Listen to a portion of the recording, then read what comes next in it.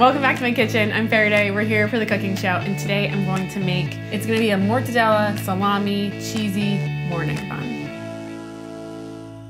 First thing we're gonna do is make the dough. So to get started, I'm gonna heat up about half a cup milk with half a cup of water till it gets to 115 degrees, and then we're gonna add our sugar and our yeast and allow the yeast to bloom. 1 packet of active dry yeast. We're also going to put about 2 tablespoons of sugar. And then we have in this bowl, we got 2 3/4 cup of flour. I'm just gonna add a little bit of salt to that. I'm gonna do 1 egg yolk into this. This dough is super easy. It's an enriched dough. It's enriched with butter, and it's gonna be enriched with egg yolk also. And we're just using normal all-purpose flour. If you wanna use a different flour, Google it. I'm not here to tell you what to do these conversions. If you wanna use different yeast, if you wanna use different flour, Google that stuff, okay? It's not my fault. I'm trying to make it as easy as possible, okay? It only needs to be 115 degrees. If it gets hotter than 115 degrees, it can kill the yeast, okay? You don't want it too hot. You want it just hot enough to incubate that yeast and make it bloom and grow happily. I don't know if you guys have one of these thermometers, a meat thermometer. If you don't, you could probably use whatever you're using to check your temperature daily for COVID. 94 degrees, 95, 98 degrees. Anyways, I'm healthy. Now we're gonna have our milk and water. Gonna take a moment to bloom, so now we just wait for it to bloom. Oh, did I mention Sicily? No. Sicily.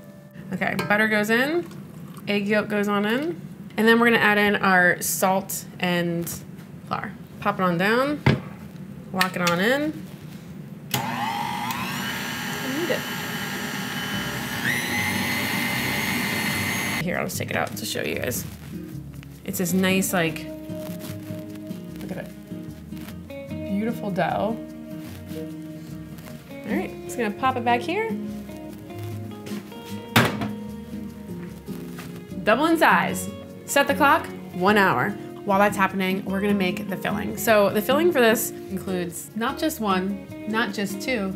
What's that you say? 3. Yes, 3 kinds of cheese, as per usual, because there's one thing we know when we're watching Farideh and the cooking show is that we're gonna have multiple cheese.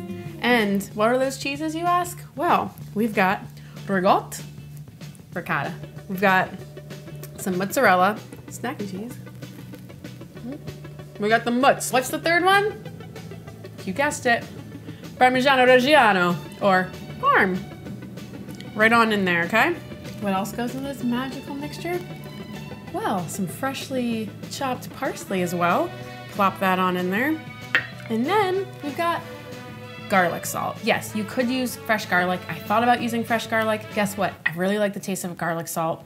So we're gonna use garlic salt. This also totally reminds me, this mixture, of what my mom used to stuff shells with and to make lasagna as a kid. You know, she'd be making this mixture. Lasagna sheets would be sitting there, you know, boiled and cooked, and I would literally like just dip it in the sauce, take a chunk of this, and eat it like that. And this is just delicious. So you can smell it. We're gonna get our dough. Our dough's almost ready. We'll roll it out, and this is gonna be spread onto it, and then we're gonna top it with not just 1 kind of meat, but 2 kinds of meat. We got salami and mortadella. Check her out. Looking good. We're gonna turn this out. I'm gonna flour my board a little bit.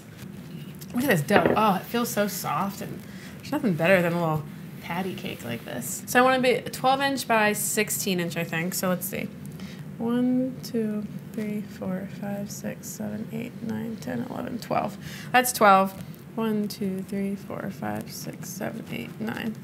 9.5. So I need to go longer here, longer there. Okay. How accurate is that? Pretty good. This is about the tips of my 2 fingers, not here, but those 2 tips are 1 inch. See, told you. 1 inch. These fingers don't lie. We're gonna spread the cheese, spread the old cheese all along our dough, okay? Look at this, beautiful. Okay, just gonna take this and spread her out. Now we got our meats. We got the old mortadella, and we got the old salami. It's about 6 ounces of each meat, and we're gonna shingle it over the top. I know you guys are all very aware of salami, but a lot of people don't really work with or eat maybe mortadella as much. Mortadella usually has like peppercorns and stuff into it. Like here, a lot of times you'll find it with pistachios. We were eating with pistachios in Italy and it was so good. You can also see it's got an added fat into it.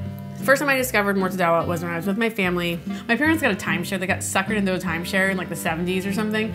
And we went on vacations everywhere around the United States and the world, evidently, on this timeshare. They still have it. There was like a deli on site at the place we were staying at, and my dad would like go, and it's just all this, you know, Italy, it's got fresh produce everywhere and fruits and vegetables. It was summer, it was June, I was just out of college, it was wonderful. My dad discovered mortadella, and we ate mortadella with everything. We had mortadella for breakfast, we had mortadella for lunch, we had sandwiches, and then we came back to the States and we realized that it was here too. It wasn't just a Italian thing, but whatever. For us, it was we'll always have the ring of Italy to us. Let's roll this bad boy up. You guys know how to roll your joints and stuff, right? Your blunts. You're just doing that.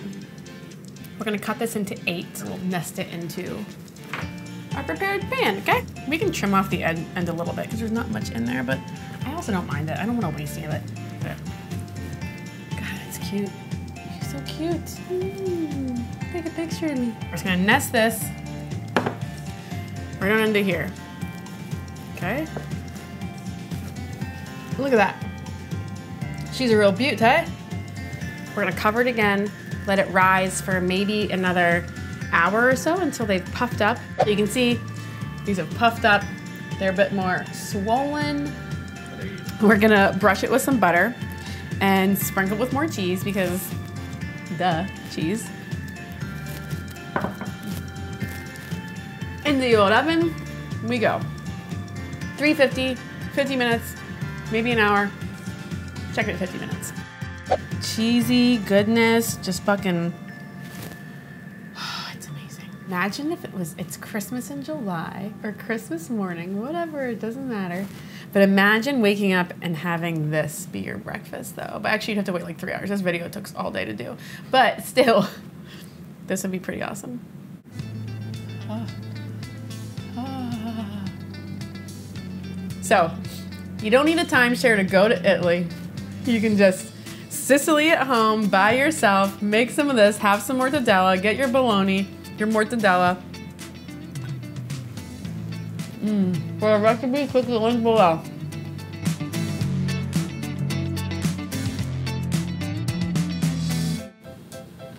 That's it. Should I talk? Should I keep talking? Should I keep digging myself a stupid hole of idiocy that the editors can use to make me look fun and dumb? All right.